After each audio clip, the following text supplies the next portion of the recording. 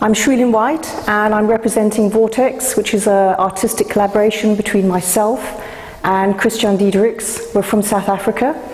VORTEX works on bringing awareness to humanity in humankind. Post the pandemic, we discussed ways that we felt humankind could progress in a kinder and more beneficial way on this planet. Our answer was collaboration. If human beings collaborate, we can create a better world. And as part of this, we decided as two very individualistic artists to see what collaboration would involve.